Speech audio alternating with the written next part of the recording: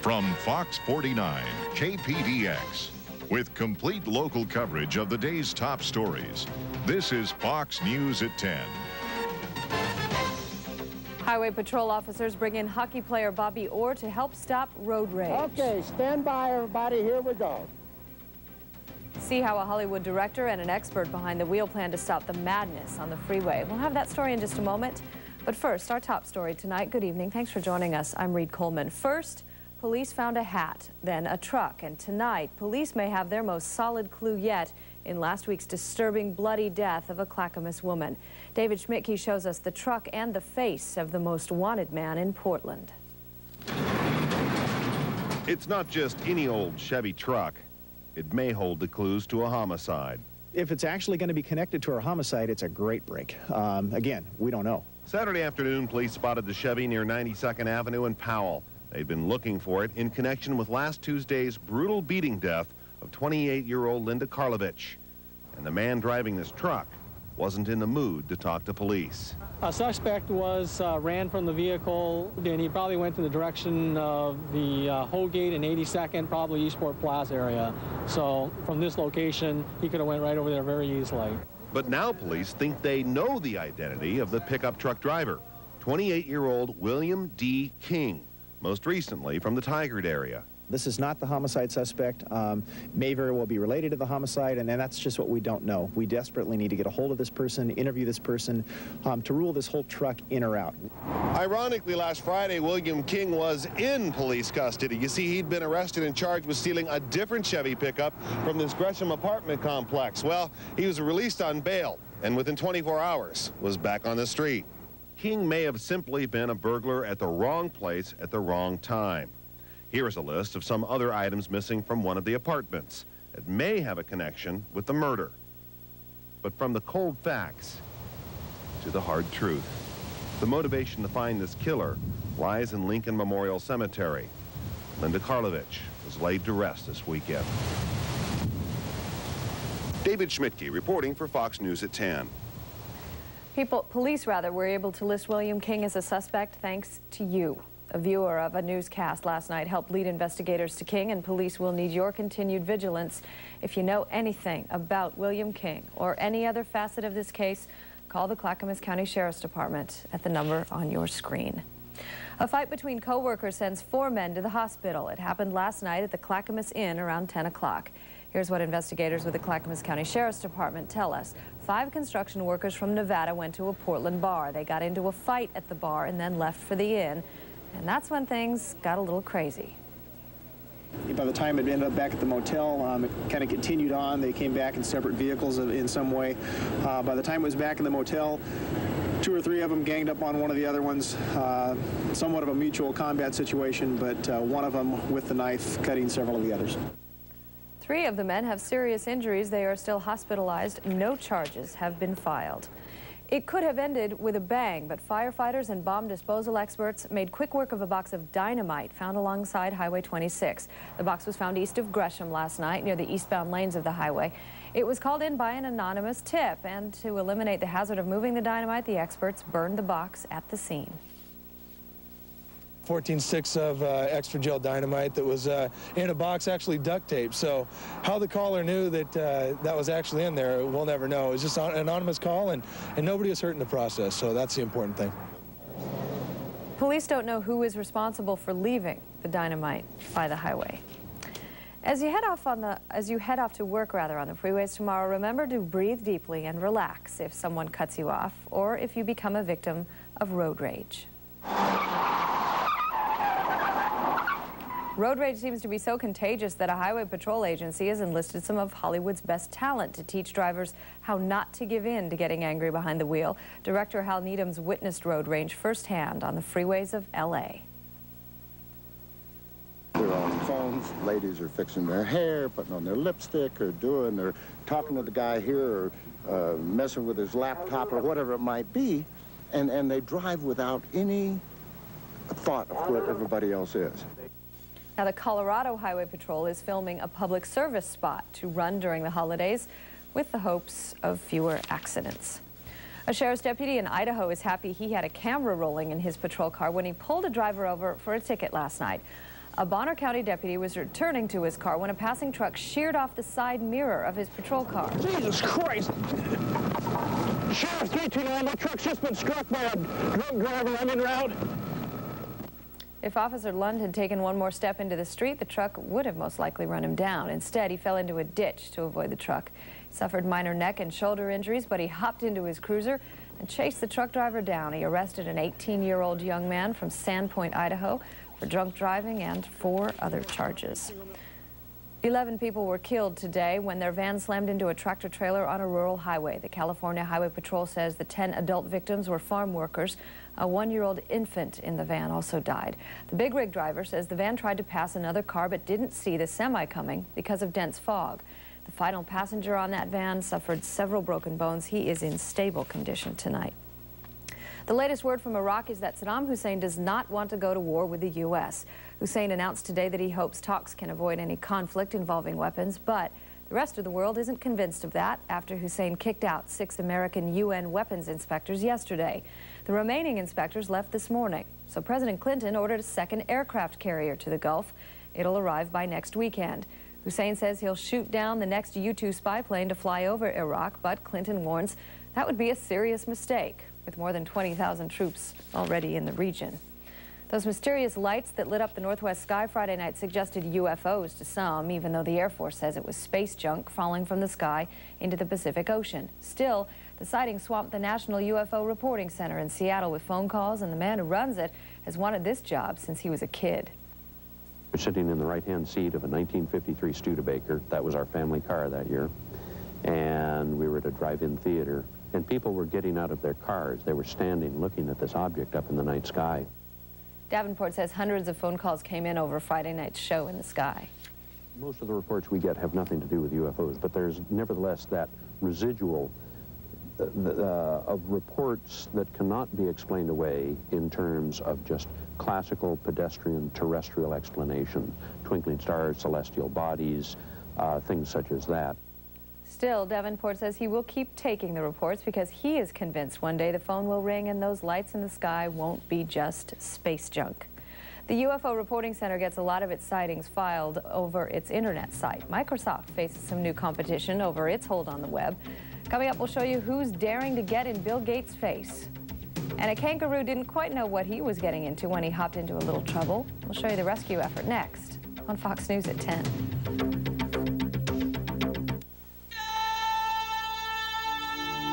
It is perhaps our most impressive safety advance ever. A Volvo that can save your soul. Introducing the all-wheel drive cross-country from Volvo.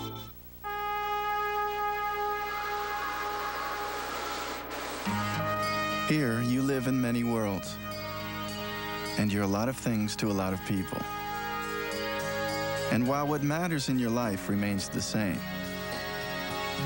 the way you stay a part of it all, clearly in the center of it all, keeps getting better. Life's better here. U.S. West.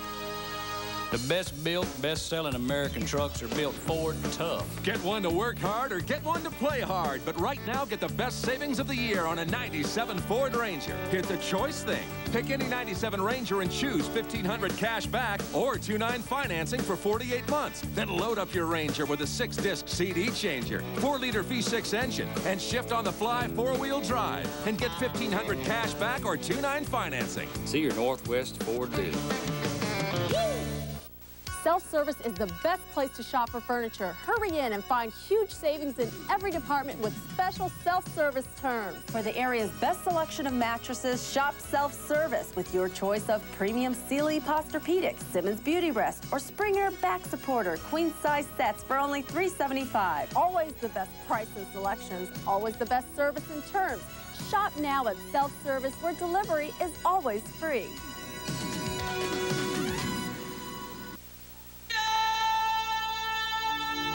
It is perhaps our most impressive safety advance ever. A Volvo that can save your soul. Introducing the all-wheel drive cross-country from Volvo. And now back to Fox News at 10, Weekend Edition. Unbelievable as it may sound, Microsoft has some new competition in the race to dominate the internet. 5 companies are ganging up to fight Microsoft in cyber world. IBM, Netscape Communications, Novell, Oracle, and Sun Microsystems are the 5 companies sharing ideas. Even Microsoft Chairman Bill Gates is taken back by this unparalleled level of cooperation in the computer industry.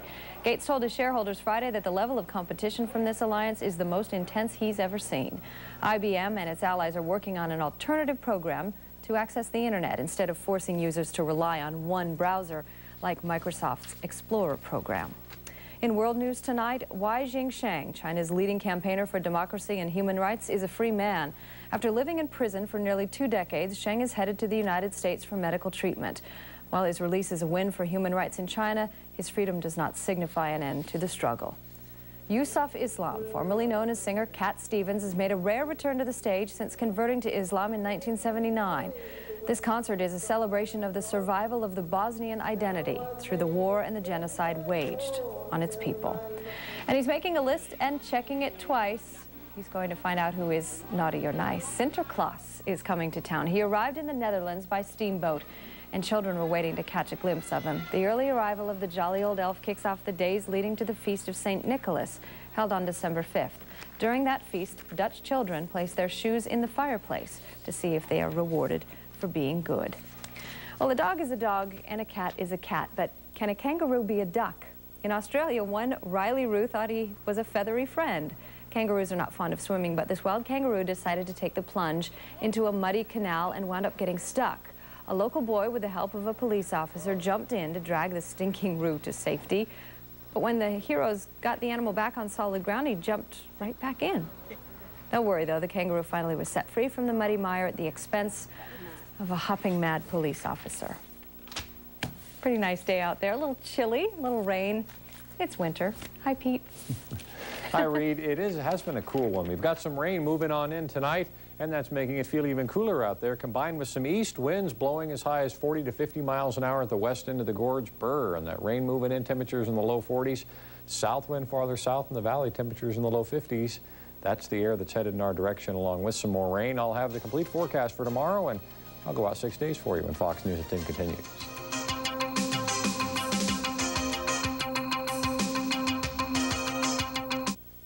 For its size, a Dodge Dakota can carry and tow remarkably heavy loads. It's probably because the price doesn't weigh it down.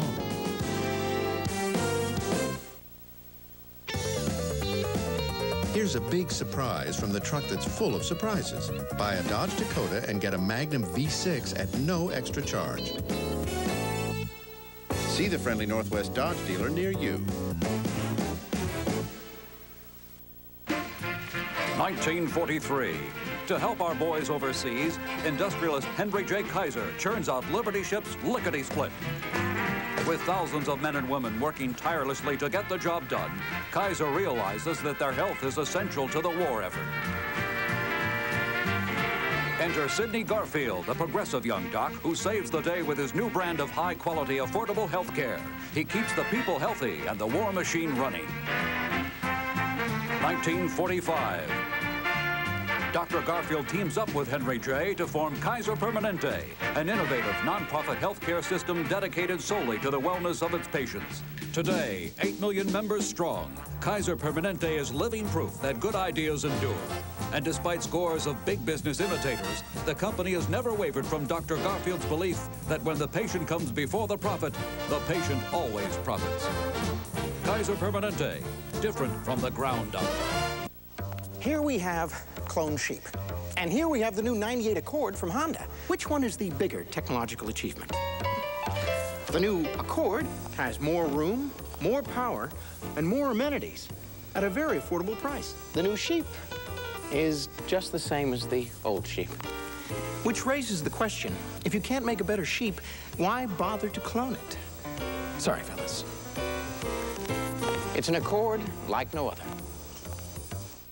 Fox Weather is presented by Les Schwab Tire Center. Our business is earning your trust. And now back to Fox News at 10, Weekend Edition. Well, the rain is back. We had a few dry days, and fortunately for ski interests, the Snow is back as well. We're seeing some snow in the Cascades tonight, likely the beginning of the snowpack for the season up in the mountains. More of both are on the way this week as we have a couple of more storm systems headed in our direction. Quick look around the nation, what's going on. First, freeze warnings up for a southeastern section of the country. Fair skies tonight and a cool air mass is settling over that region. Some snow up in the northeast, a foot of snow in the other Portland, Maine.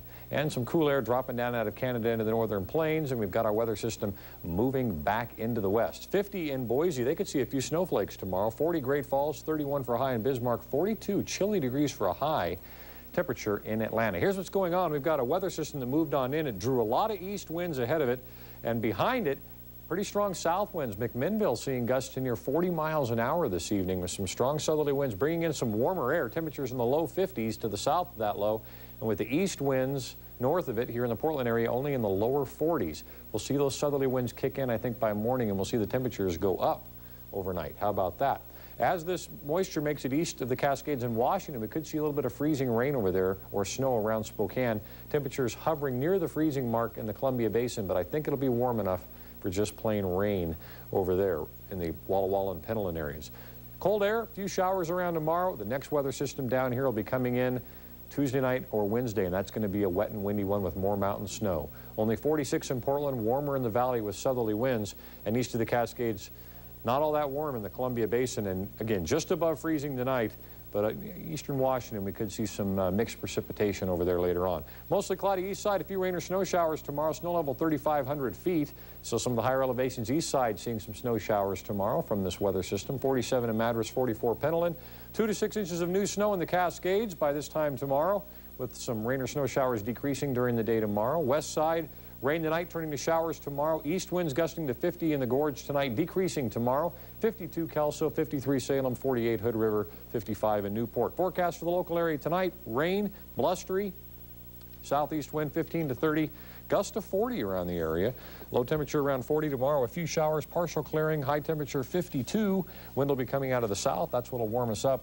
Next weather system due in Wednesday. It'll be a wet and windy one, and then another one coming in late Friday into Saturday. Back to reality. But the snow is great news. We need some snow up there. Yeah, we do. Yep. Thanks, Pete. All right. The UCLA Bruins may just have it in for any Northwest team trying to make it to the playoffs. The Huskies are farther away from the Rose Bowl now thanks to UCLA's win yesterday. And the Portland Pilots may not see postseason action thanks to the Bruins. Annie Schatz sorts all this out for us coming up.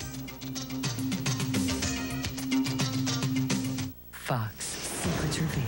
With all the lies. Tired of these accusations, you understand? And all the secrets. Michael, look out! What happens when the truth What did you say to her? finally comes out? Kyle can never know about this. You want to know? You gotta watch Melrose Place. Then, there's some things you should never say at the office. You're a tall woman with enormous breasts. Richard. That's one of them. Catch an all-new Ally McBeal. Monday starting at 8 on Fox 49. Have you looked outside yet this morning? Boy, have we got a snow prize for you.